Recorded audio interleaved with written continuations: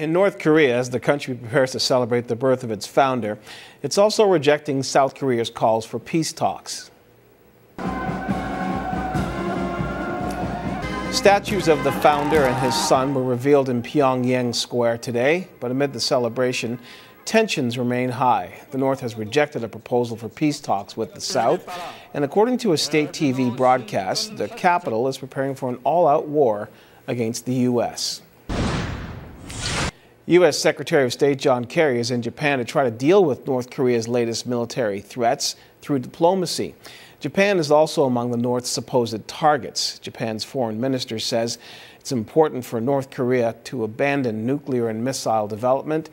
Kerry was in Japan on the last stop of his Asian tour.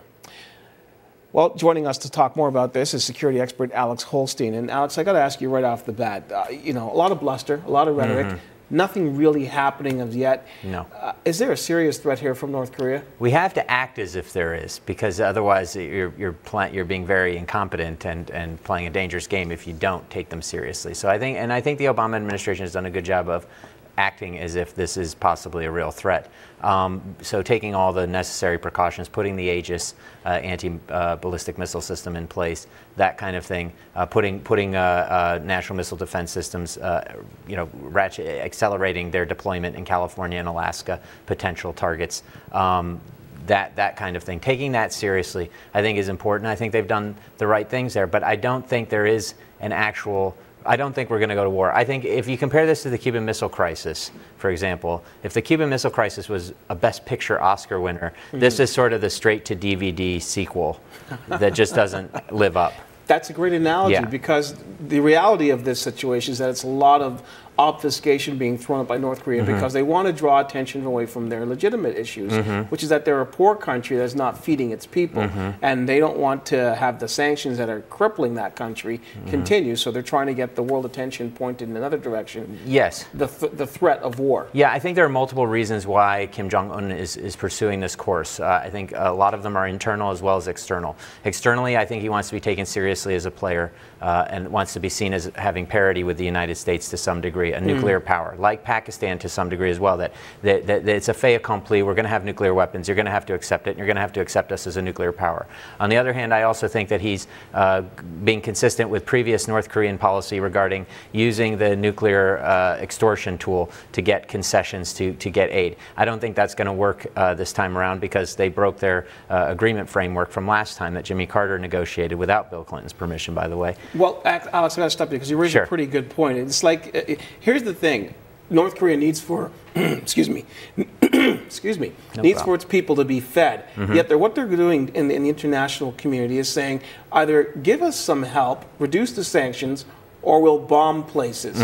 What kind of diplomacy is that? Well, I think that's where you get into the internal. I think for one thing, I think he has to prove to his people that they're in a constant state of war, and that they're under constant threat, and that also, not only that, but that they have it better than anyone else in the world. So there's this internal cohesion thing going on, that the outside threat is always looming. If you look at North Korean propaganda within North Korea, they have posters everywhere of North Korean soldiers crushing U.S. soldiers' heads and things like that, because they're trying to make the people believe that this is a real threat. So what you have here is better than anything you're going to get. If they come, they're going to wipe us out. That's one. Two, I think Kim Jong-un himself has to prove that he's making some small reform in North Korea. He's trying to push the economy over into the civilian sector, away from the military, and that's a dangerous ploy. That's a dangerous game. It takes a lot of power away from the military. It's a military-first country, and I think he has to show bluster to his military people to placate them while he's taking the economy back in the civilian sector. I'm not saying he's doing that out of decency or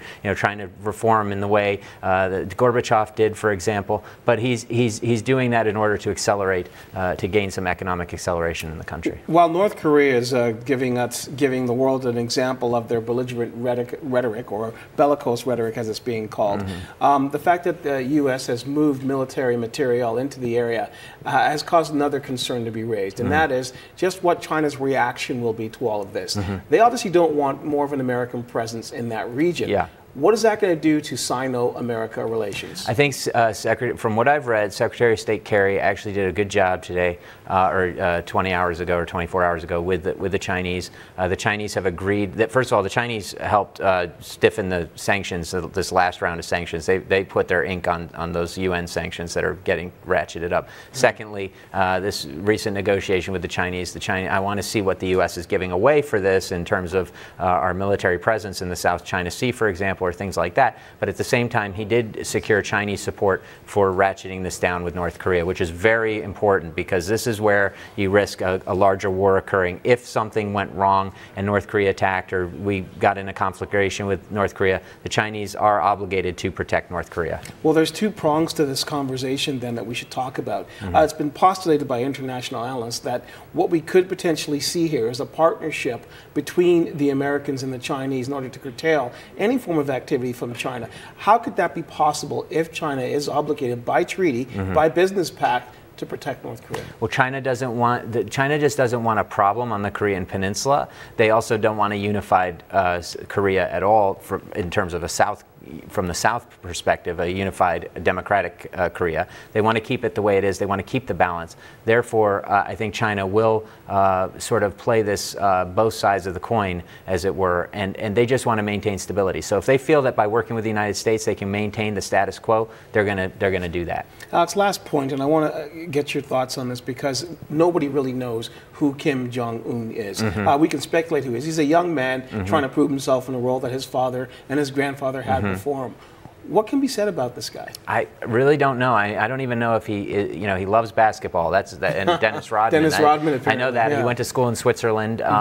It's really hard. Even the intelligence officers who were testifying in front of Congress recently, the head guys were saying they really can't get into his head yet. We don't know. He's very young. He's the youngest world leader on the world stage right now. I think he's just as kooky as the previous guys. But it could be dangerous because of the precarious position he's in politically. He hasn't consolidated power. That's the danger. All right, Alex, it's always a pleasure talking to you. Always a pleasure talking to you. I love getting your worldview. Thank you very much. Thanks for having me.